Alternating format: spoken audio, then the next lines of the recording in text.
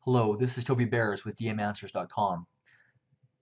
This evening I'd like to talk about boosted trees and how they can be used for predictive quality control to follow up the last blog post.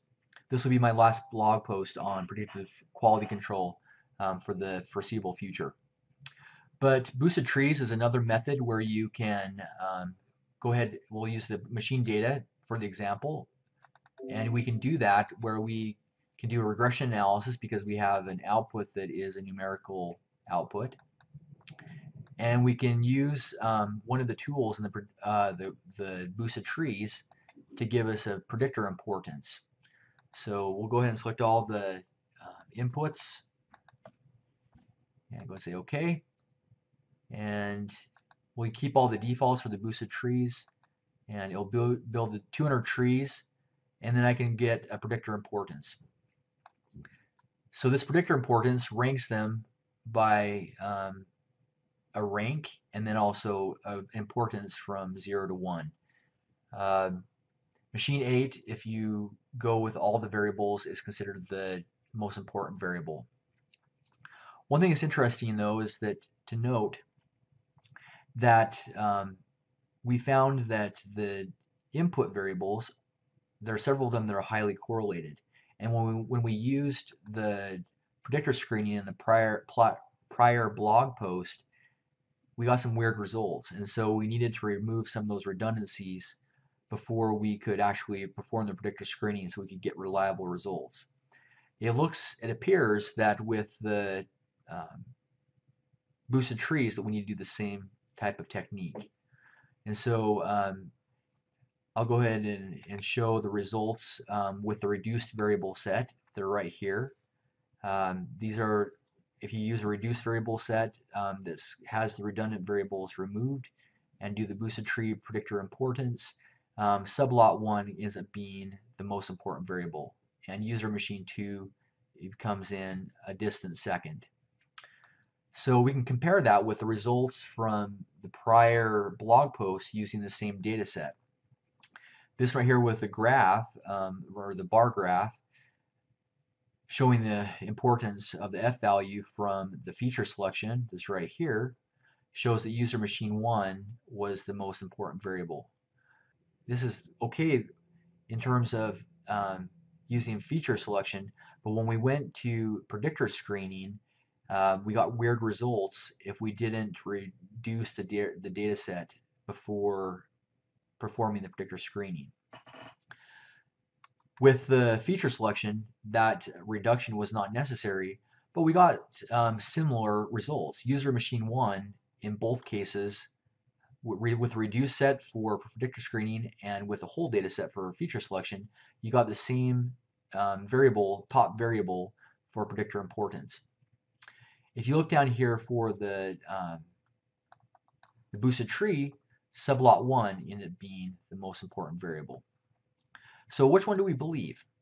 And this is where I think we have to remember something in the fact that with this data set, and that there is the problem with the inputs being highly correlated, we have removed data, and so when we get an important variable, is it really the most important one, or was it just that we've removed one from the model that was highly correlated, and actually the one that we removed is the one that's important? And it's just because they're confounded that we can't separate and find which one it truly is.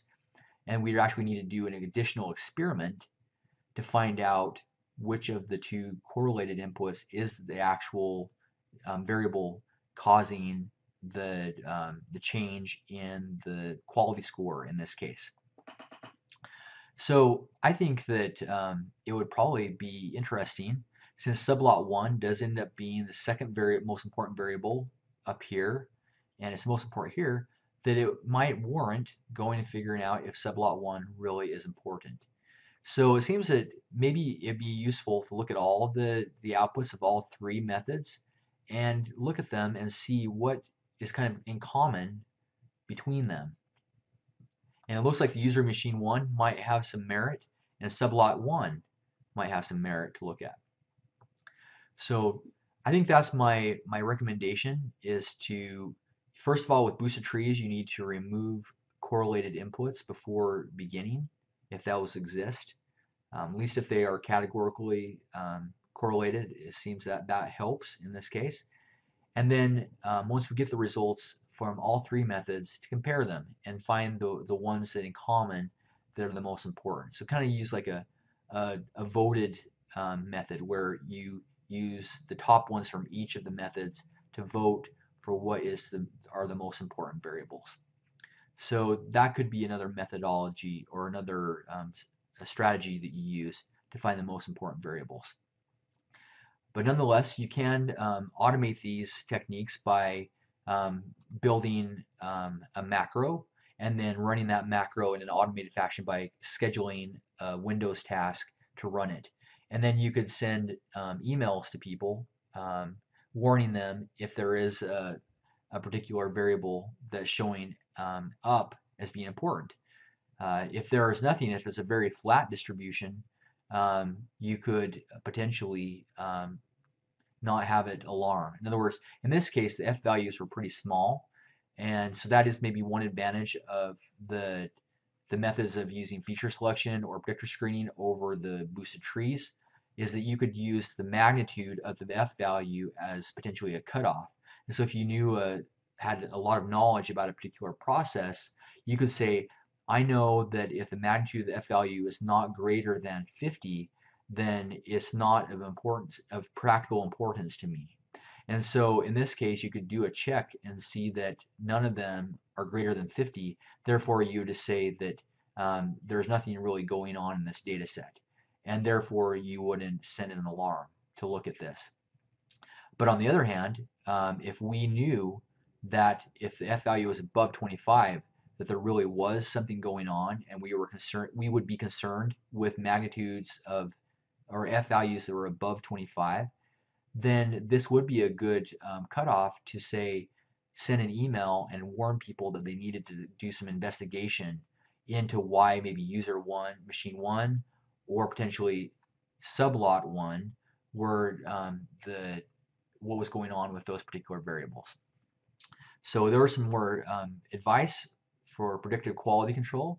Hope you find these things useful. I think if you are in a manufacturing setting or any type of production where you're manufacturing goods or you're doing a service and you have a good method of establishing a quality score or some other continuous metric with inputs that you're wanting to know if they have an effect, this could be a viable technique to help you to give you some clues to be able to know where to go look for the root cause of why your continuous output is changing. Or it could also give you the assurance that nothing is changing and that everything's good and you don't need to necessarily look at that particular day.